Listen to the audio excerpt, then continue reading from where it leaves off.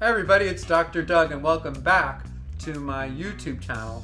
I wanted to talk to you all today a little bit about why I became a therapist and how I envision this idea of therapy as a form of art and social activism, and how all of that works together as maybe a new vision of what a therapist is, and also to invite each of you to discover your own therapist within, which is a really important concept I'll be developing more on this channel. A little bit about my background. I was raised in the Bronx. I was born in 1959, just before the 60s hit. My parents, named Penny and Lenny, were Depression era folks, and it was a pretty conservative Jewish background, and we were raised fairly religiously. But just FYI, sometimes when people hear Jewish, they think mostly a religion, but it's also as well a culture, a legacy, a history. In fact, you could be Jewish and you can also be an atheist. So those two traditions came together in my head and in my household.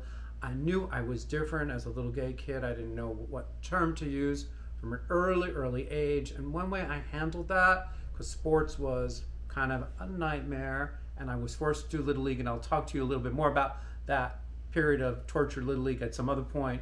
But I dove into books and literature, and I just got so fascinated also with writing. At some point, one teacher told my mom that I was a smart kid, and that kind of got everybody all excited, and I somehow got into the Ivy League. I got into Columbia, which was my ticket out of the Bronx and also my ticket out of the closet, because Columbia at that time was an all-boys school. So you can imagine what that did for my sort of, young and fresh and at the moment innocent imagination. Was very studious, got very involved in English literature. Not anything you can make a lot of money about, but no one really cared as long as I was in college.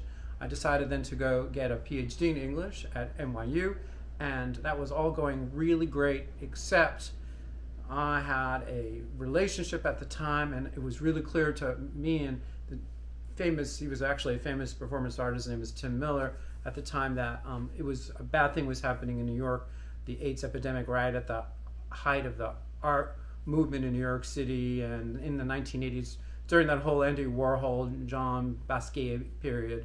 And it was very scary. I'll talk to you in other videos about what happened in that. I lost a lot of friends. I was 22, 23 years old. Can you imagine being that young and losing several hundred of your closest friends?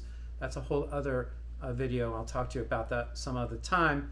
Anyway, we got to Los Angeles, and a whole sort of frontier opened up in Los Angeles, and I was able to become a journalist for the LA Weekly and the LA Times, covering the gay beat and also the art beat. I was really lucky to be in Los Angeles. A lot of people don't know this about Los Angeles, but it's actually the birthplace of the gay liberation movement.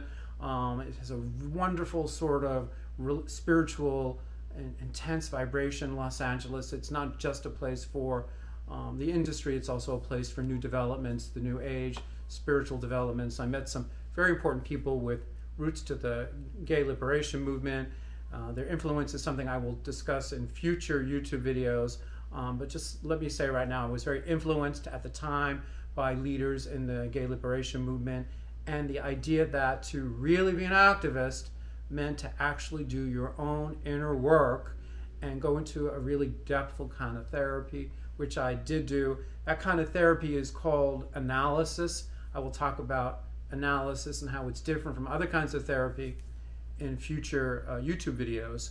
That was a really profound experience. I learned a lot. It went on for actually several decades. And I think that kind of focus, that type of scholarship, that type of intensity, that type of training is why you get me now to kind of, breaking from that shell and opening up to you all about, just who I am as an artist, as a theorist, as a scholar, and as a psychologist in a whole new way that's only been possible really in turning 60 and having a whole new door open, and just realizing that actually life can begin again as one gets older. And I want to also talk to you at some other point about the beauty of aging as long as you're working on your psychological material. I was very lucky during this period of time to get a teaching position at Antioch University, Los Angeles. And I was also very lucky to be hired to be the nation's first LGBT clinical psychology specialization director in 2006. That was a huge, really amazing experience, and I'll talk about that as well in future videos, the amazing people I met, the students that I reached, a whole mushrooming sort of community of lots and lots and lots of students, people of color. We founded also a clinic called Colors, LGBT Youth Counseling Center, and I'm just so proud of the work that we did there at Antioch, developing the nation's first LGBT specialization in clinical psychology. I'm going to talk to you a little bit more in future YouTubes.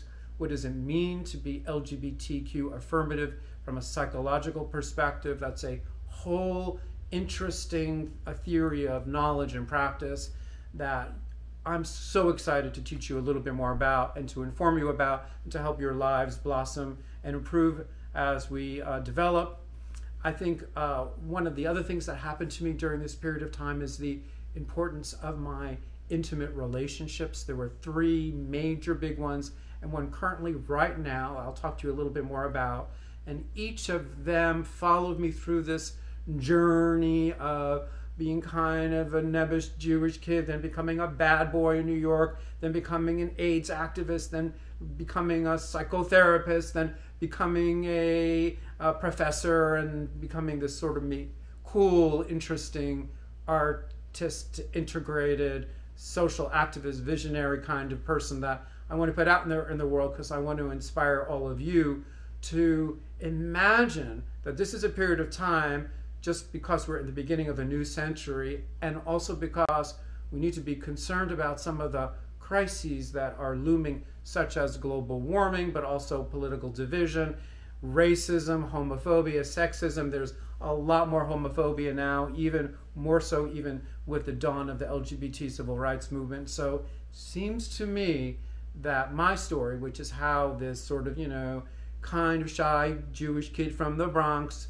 realized his true potential internally through inner work to try to actually contribute, to become a writer, to become a therapist, and to say something about what is the importance of meaning today, to inspire you all to do your own inner work, because I really truly believe that the more inner work you do on your stuff, the more you can actually find your true potential and help the world to move into its next evolutionary stage, because we all need each other so much to reach our finest potential, to address the challenges lying ahead, which I believe will raise us all up to a next stage of evolution if we dare to take the opportunity. Thank you so much for coming to the channel. Don't forget, ask Dr.